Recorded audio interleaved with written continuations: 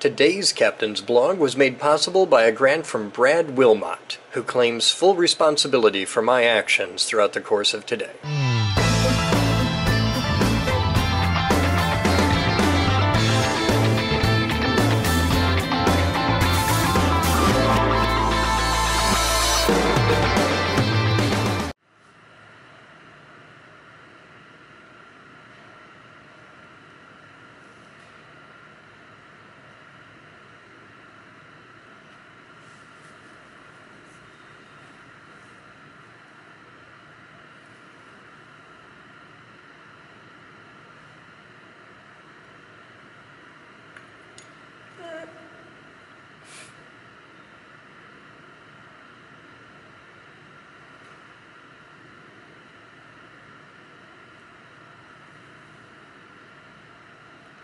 I had to figure a thing out, so I figured I'd shoot blog of this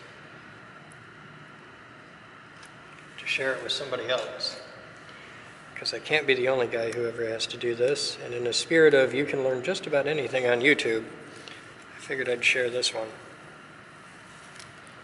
because this was a bit of a job.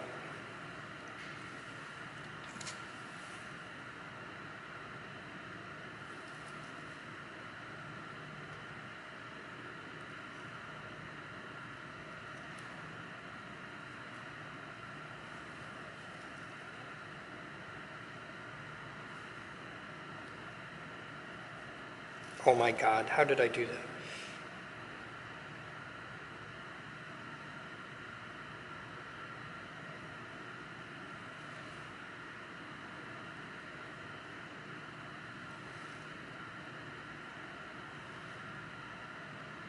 If you're wondering about how delicate my touch can be, note that I just cut through one layer of tape without cutting through the one below it, because I'm trying to avoid scratching the painted surface beneath. There's no way to not, but you can at least mitigate that, or minimize it. Pick an M word, any M word you like. I'll go with mephitic, because this job stinks.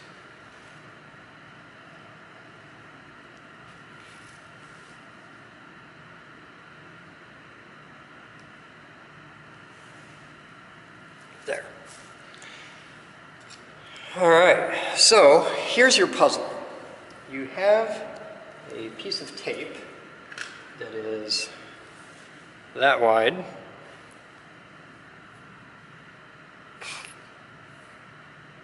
There we go. Okay. You have a pipe that is that diameter. And you want to get 50% coverage at about a 45-degree angle because it has to match the rest of the machine. Well, you can't. Can't be done. And the reason is math, really. The reason is math. And that's because to get a perfect 40, the angle that you have to lay it on to get a 50% coverage is dependent upon the width of your tape and the diameter of the pipe. So you have to compromise something. The most important thing at a distance for just basic visual is about a 50% coverage. So here's how you do that. Here's how you figure out what your angle is without having to do any insane math. We have to do old school math. So, you know, the width of the tape is arbitrary, the diameter of the pipe is arbitrary. Our entire goal is about 50% coverage. This could be done more exactingly, but it'd have to be done by somebody who has way more patience than I do. So it starts by setting a band of tape around the top of your pipe.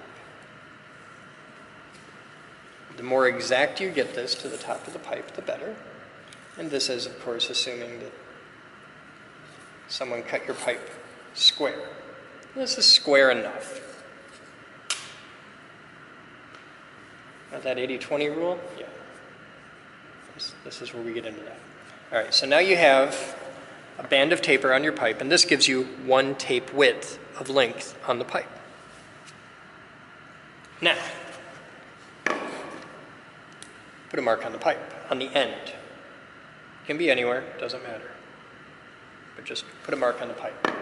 And set the pipe like that, with the mark away from you, and eyeball that for center. Now, I have ISO calibrated eyeballs. Your mileage may vary. Now, set that line, and I've got this set for the thickness of the pipe. So, well, I had it set for the thickness of the pipe till I kicked it. So let's set this for the thickness of the pipe again.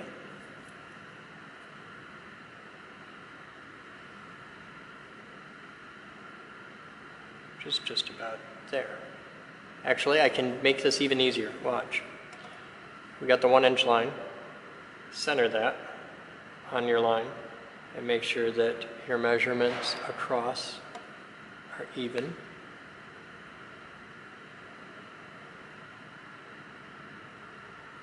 And when you hit the point where the measurements all line up, like thus, you can follow that line straight across.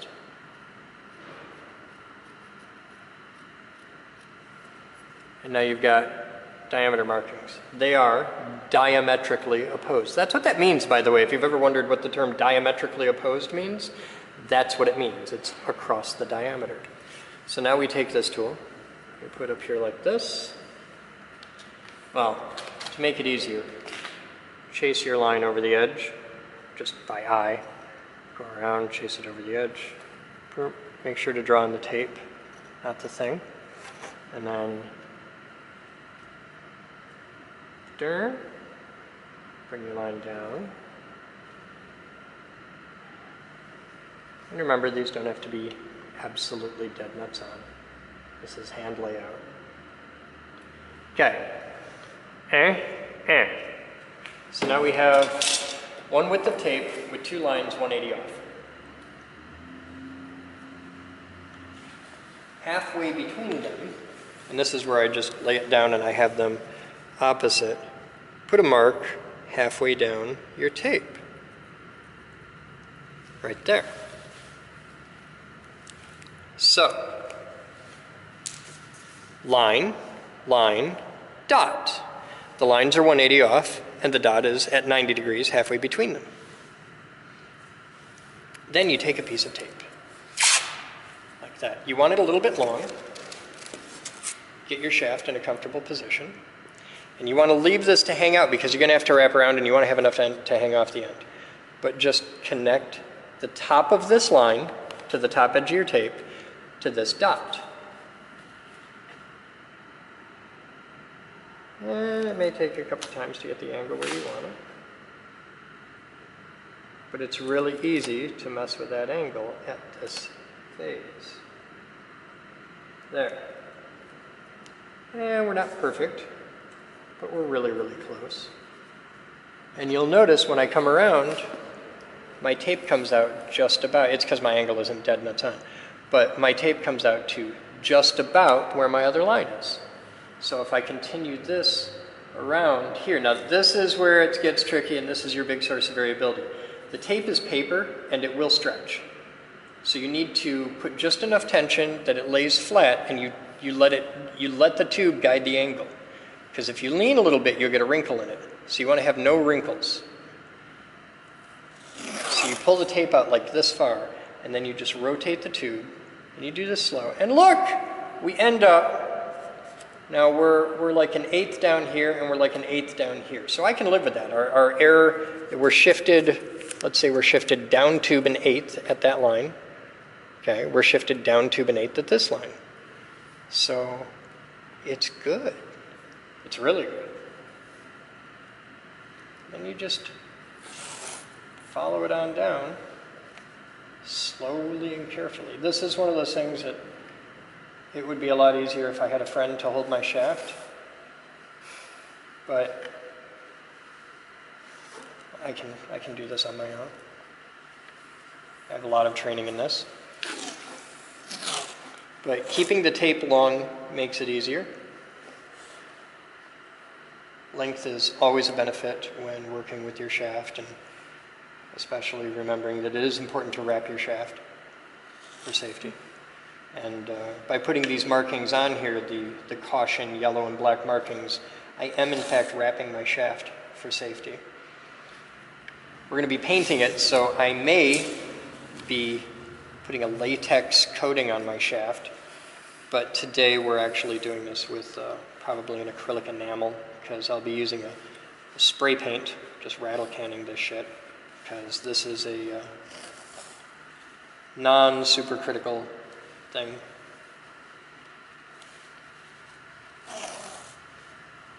Which is why I haven't bothered to like sand off the crusty bits. I don't really mind a little bit of crusty bits on my shaft, especially at the base. You'll have that.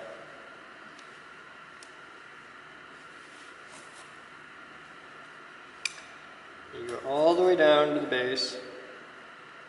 Boop. Okay. And then tear that off, follow it all the way around to the last wrap, and press. And then take this way back up to the top, and press.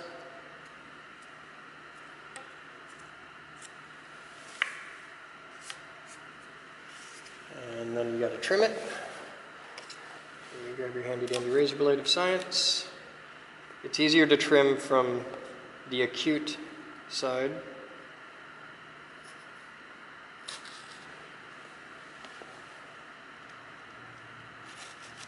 There is a way to cheat at this that I discovered, but I didn't use because I didn't think it'd be good enough. But I think, having done this a few times now, I think it would work. With the trim off piece, you could use this on the next tube to start and establish your angle, and it'll exactly match that. But you've got to be perfect in laying it in, and that only works if your tube is cut really, really, really perfectly square. But you could use this as a cheater piece. I'm not. You can see I've got 3 of them sitting over here now. But I figured it out with the thing. I'm not saying the cheater piece idea is bad. I just didn't have the finesse to be able to pull that off. So I did it via layout. So that is how you mask a tube for, and then you just come back and trim this off, which is where we began our video, and I take you now full circle.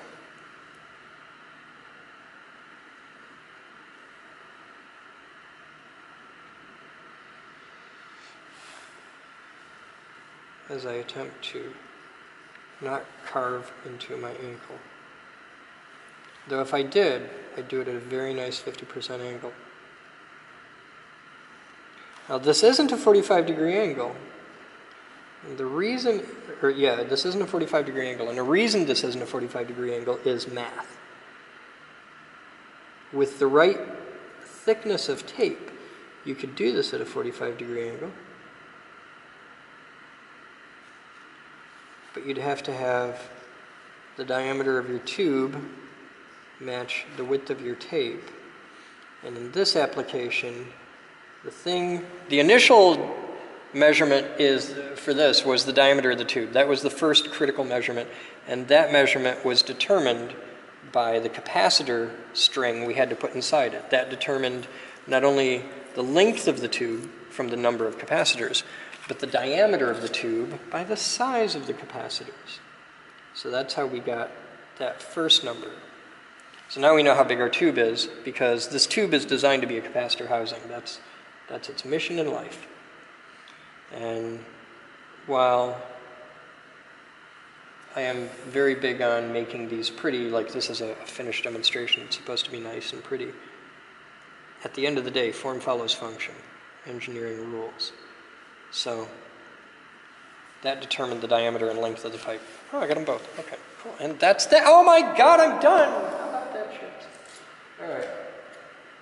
So there are our 3 masked tubes. And now I'm going to go paint them black. And now you know how to mask a tube for 50% coverage in painting if you have to do black stripes, or if you're a hack on the internet and just want to copy my work. Now you can. Also, bonus points for the first time I laid it out. That, by the way, was a 45-degree angle. I laid it out using the angle on the thing. I put it in there so that that'll get painted black and you'll never see it. Ha! Let's go paint.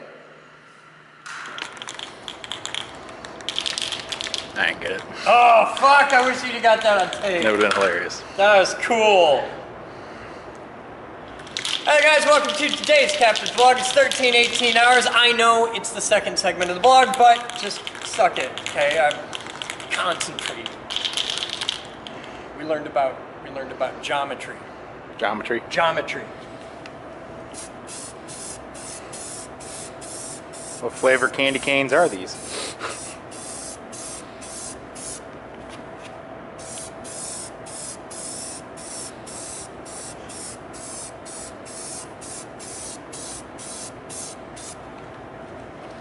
These are the Batman wishes he had put out more cardboard flavor.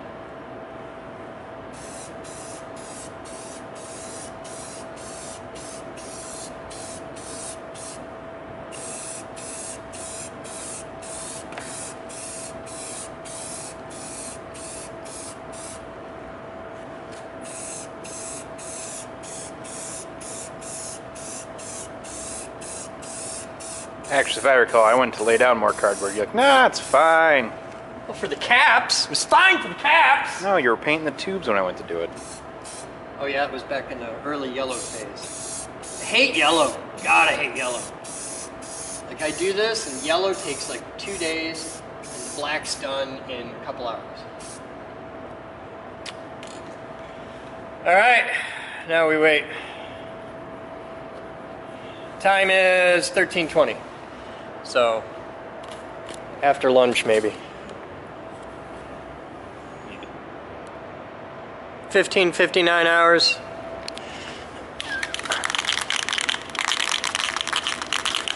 Now we do the next area.